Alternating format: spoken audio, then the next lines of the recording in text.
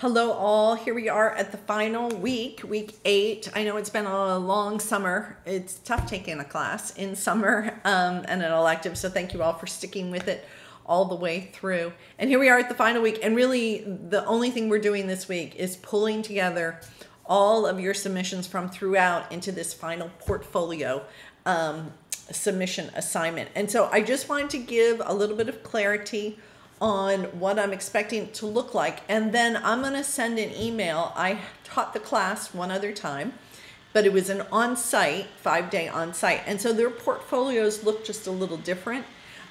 Because of that, I've made some changes since then. But it'll give you a glimpse. And all three of the portfolios I'm sending are very, very different. One was produced in Publisher. One was, anyway, you'll see they're very different in their approach, and one is like the standard kind of application of paper approach to it. So perhaps it'll give you some ideas in how this looks all coming together. Now for the most part, if you have every week submitted and then you've taken to heart my suggested changes, just go back and make those editorial changes, whatever I commented about. For the most part, then you're ready to go, and it's putting those things into a cohesive, and then a couple of other elements. So I'm pulling up the workshop document to walk through those with you right now. So it suggests that, of course, there should be a table of contents that instead of an abstract, right? A table of contents that identifies this portfolio includes all of these sections. There should be an introductory statement that talks about what exactly you're doing and why you're doing it. So it can simply be a paragraph that just describes what this portfolio is. You know, what was the tool that you've developed, what was your focus of the teaching, etc.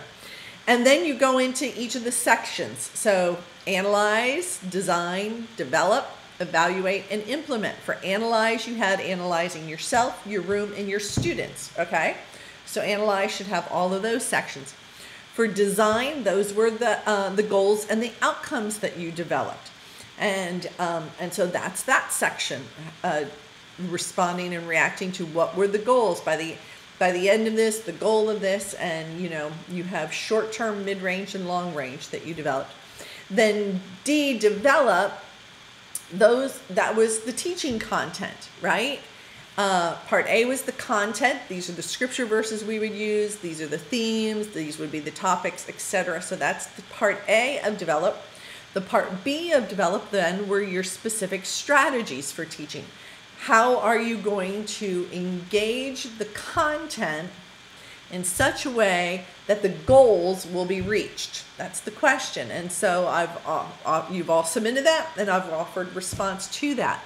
So that's the second half of develop.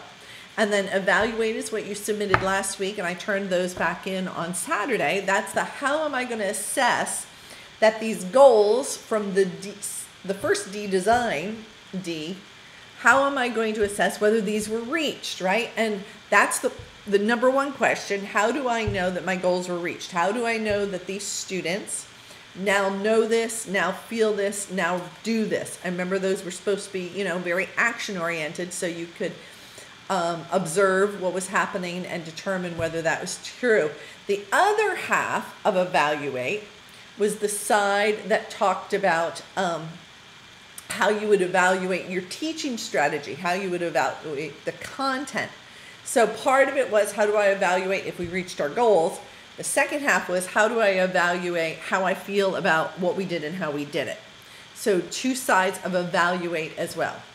So analyze, 3 sections. You, the room, the students. Design, those are the goals. And you had long range, mid range, and immediate. Develop, part A is what is the content, the scripture, the text, the theme, topics. That's the developed part A. Part B is what are the strategies, the specific pedagogical approaches. What am I going to do? That's where you leverage the content from brain rules. That's where you understand I've got to include all of the senses. I need to have experiential learning. And then the evaluate also has two sides. The first side is, how do I know that the students now have reached the goals that I set, that they now know, feel, and do the things that I wanted for them? And the second is, how effective were the strategies that I employed and the content to help us reach those goals? And then the last phase is implement, which obviously most of you will not have done. If you have implemented and you've been like actually using what we've been talking about for the last 8 weeks, then talk about how that's been going real time. If you haven't, which I assume most of you haven't, then talk about how it will be implemented. What is the plan for actually using what you just have developed? So again, a summative paragraph or two to define that. And then a reference page that identifies all of the things that you would have used to come up with the stuff, the ADD. In this case, it's EI, since we swapped implement and evaluate. So that's it. The format can be multiple ways. It can be a PowerPoint, it can be a publisher document, it can be a PDF, it can be an actual, formal application paper looking thing with a table of contents instead of an abstract. Remember that? As some of you used, that really cool online tool. Whatever format makes sense for you, for this project, and for your practical use of it moving forward, then that's what you need to develop. If it's just for you, what is the form that makes most sense for you? If you're going to use it to share with a broader audience, then what should that look like? So think in terms of that. And that's it, okay? The goal was that I can see clearly this connection between who the students are, what they need, the goals, the content, the approach, and the evaluation. It should be really clear, that sequence, how they all fit together. Now, some of you have been building charts, which have been fantastic. You can't just submit the chart, however, for the final project, because the portfolio should have more in that. And up here it talks about make sure that there is an introductory statement for each phase, either an introductory or summative statement for each phase that demonstrates you know what you're doing in the analyze and why it's important. You know what you're doing in the design and why it's important, etc. And then you also need to have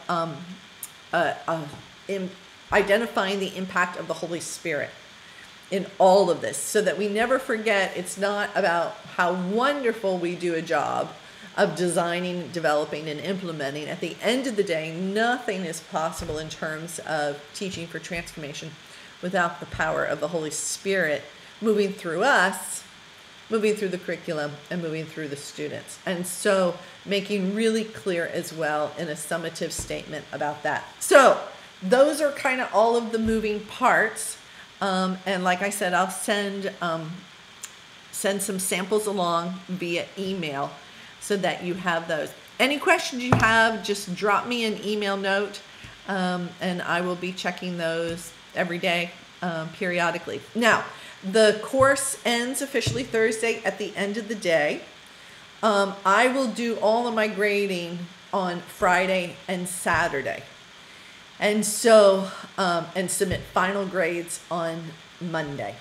So if for some reason something happens in your life and you can't have it submitted to me by Friday, the end of the day, so that I can grade it on Saturday, then please, please, please let me know. But I intend to submit final grades on Monday morning. So just so that we're all on the same page. I don't like to let these hang out there. And before I know it, the next semester's, we're getting ready to start fall in a couple of weeks here. And we all want this done and behind us in order to do that. And of course, this week, it's just pulling all together everything you've done. So this should not be a significant investment of your time.